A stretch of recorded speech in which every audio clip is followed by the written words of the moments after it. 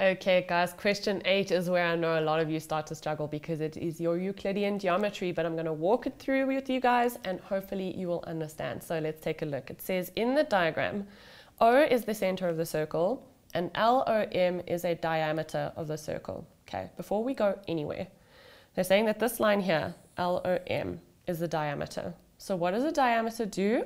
It subtends 90 degrees on the circumference, okay? Very important, fill that in. Then it says that ON bisects chord LP at N. Okay, another very important point. If this is the center, and we have a line going from the center to a chord, and it bisects the chord, what does it do? It has a 90 degrees. Because remember, line from center to the middle of a chord bisects the chord, okay? We also know that this is a radius and that is a radius. So those two lines are equal, okay?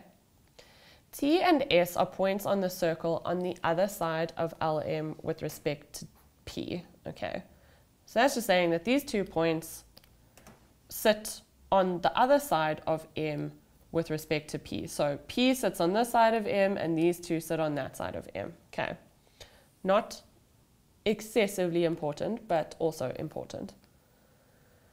Then it says chords PM, MS, MT, and ST are drawn. They're basically just saying that all of those chords sit on the circumference of the circle. Lastly, it says that PM is equal to MS. These two lines are equal to each other. And angle MTS is 31 degrees. Okay, so guys, before you even start with your questions, try and establish what information you have in your circle. Okay, so if we look here, this chord MS obviously subtends this angle of 31 degrees, but it also subtends an angle at the center. I hope you guys agree with me. And remember, angle subtended at the center is equal to 2 times the angle subtended at the circumference. Remember, if you've got a situation like this, angle at center is equal to 2 times angle at circumference. This one just looks like that. Okay, so that's very important. Also, if chords are given as equal, equal chords subtend equal angles. So this angle here is also 31 degrees. Okay. Very important. And I think that is probably all the information that we can get out of this diagram right now. So 8.1.1 says determine with reasons, very important guys, you need to prove your Euclidean arguments, the sides of each of the following angles. So angle MOS, okay, that's this angle here at the center. And we found that it is 62 degrees. MOS is equal to 62 degrees. Why? Because the angle at the center is equal to 2 times the angle at the circumference. Easy peasy. B says determine the size of L with reasons. Angle L. You see guys, we've already filled this in. Angle L is equal to 31 degrees. Because equal chords subtend equal angles. Very easy. 8.1.2 says prove that the line ON is equal to half the length of MS. Okay, so ON is this line here, and MS is that line there. Okay, but remember, MS is equal to PM. So if we can prove that ON is equal to half PM, which seems a lot more simple because it's in the same triangle, we can prove that it's equal to MS. Okay, so if we look in this triangle here, this yellow triangle, we know that this point here is the midpoint of this side LP because we were given that these two sides are equal. So N is the midpoint.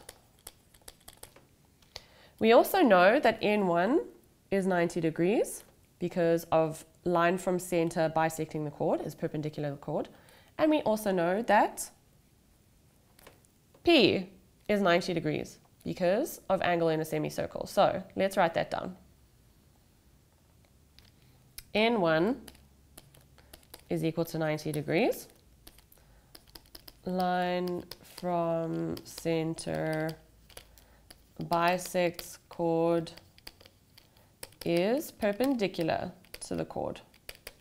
Okay, and we found that angle P is 90 degrees because of angle in a semicircle.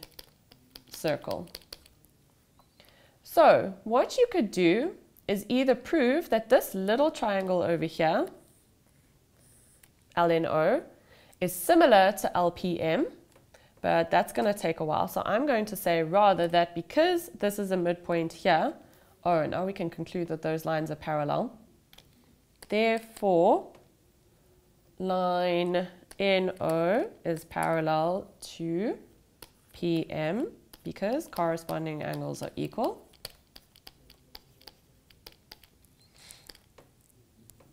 And now, guys, because we've proved that these two lines are parallel, if I have a triangle that does this, and I know that that is the midpoint, and we have a line there that's parallel to that one, we can conclude by midpoint theorem that this here is half of that hole there. And again, that this here is half of this hole here. Okay, so remember, by midpoint theorem, therefore, ON is equal to 1/2 PM by midpoint theorem. Okay, but remember it was given to us that PM is equal to MS, given, and therefore ON is equal to 1/2 MS. Okay, which is what we had to prove in the first place. Otherwise, guys, you could definitely use similarity. You could say that in this triangle we've got a 90 degrees and a 90 degrees.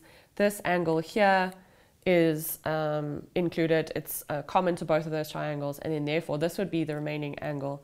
And because this line here is half of that line there, this line here must be half of that line there. You could very easily use similarity, but I chose to use midpoint theorem. Okay, so guys, when you get your geometry riders, please, please, please just read the love letter that they give you at the beginning and understand what each of those facts means. If it says this is a diameter, know that there's automatically a 90 degrees on the circumference. Okay, guys, just make sure you read, you fill in stuff on your diagram, and you give reasons. Guys, half of your marks come from the reasons. Okay, that's question 8.